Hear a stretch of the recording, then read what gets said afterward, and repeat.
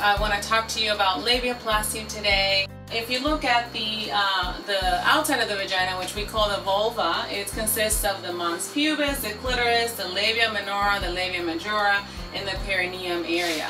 And when we talk about labiaplasty, what we talk about is the reduction of both the labia minora and the labia majora, or the labia majora. The labia minora, it's what most women have surgically repaired, is the labia minora, and that is also called labiaplasty. And if we look at the next slide, what we see is there are different ways of doing labia minoroplasty, and really it depends on your labia, it depends on the hyperpigmentation, how long it is, where is the length of it. And if we look at the next slide, what you're going to see is this is just an example of a linear reduction of the labia minora from Dr. Karam's book. And in the next slide, you'll see the Z-shaped reduction of the labia minora.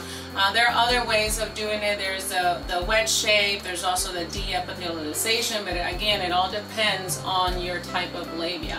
There's other things that women do as well to the vulva to rejuvenate that area, which is also a reduction of the labia majora, the mons pubis, and not all of it has to be surgical.